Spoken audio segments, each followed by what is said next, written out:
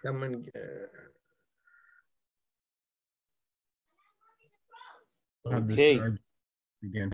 Good morning and welcome to Consumer Affairs with Business Licensing Remote Hearing. We will ask all council members and council staff to please turn on their videos at this time. Please place all electronic devices and cell phones to vibrate to avoid distractions. Mr. Chair, you're ready to begin. All right, am I ready? You're good. All right, gaveling us in. Good morning, everybody. Welcome to the Committee on Consumer Affairs and Business Licensing.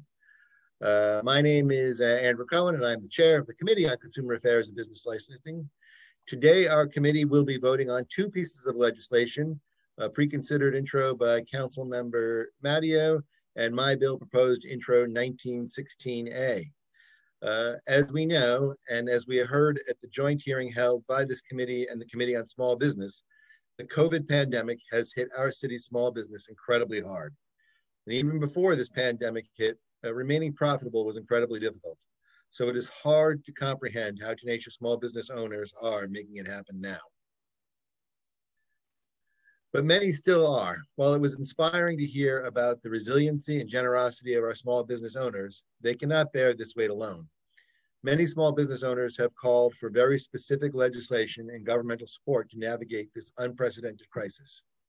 In response, I and my fellow council members have introduced various pieces of legislation geared toward reducing the burden on small businesses and to help maintain operations during this crisis in the best way possible.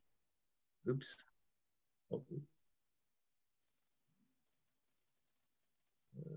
In the best way possible.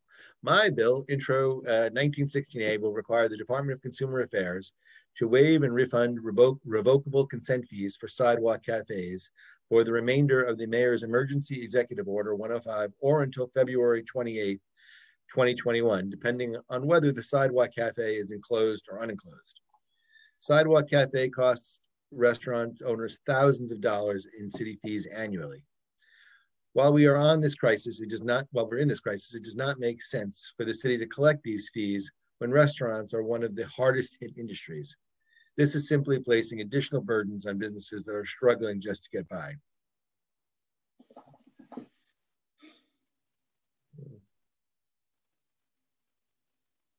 We are also voting today on Councilmember Matteo's pre-considered bill, which requires city agencies to publish a list of any licenses, permits, consents, or registrations that are not covered by the renewal extension provided for by the Mayor's Emergency Executive Order number 107.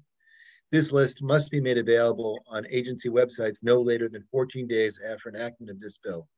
In addition, this bill extends the renewal period of licenses and permits until 45 days after the executive order lapses. I will now ask the clerk to call the roll.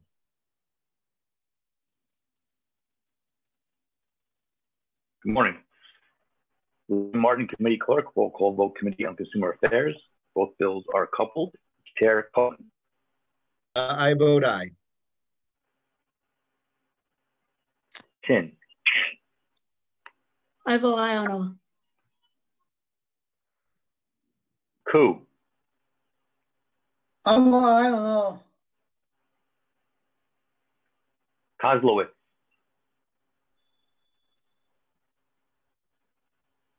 Do you hear me? Yes, yes, Karen. Oops. I didn't hear your vote, council member. Aye on all. Thank you. Lander. I vote aye. Brannan.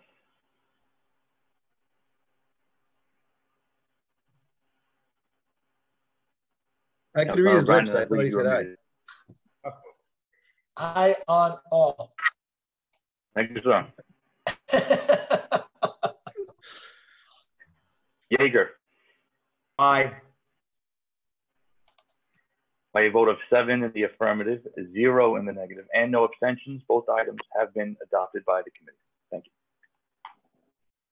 Before I close out, I know that I normally thank the staff for their hard work, but It has been particularly challenging in this time. So I just want to express my sincere gratitude to the staff for helping get the bill into this shape, getting it to this point, getting the Zoom hearing going. I mean, it's just been an enormous amount of effort on everyone's part. So I just wanted to express my gratitude. Can I close the committee meeting? All right.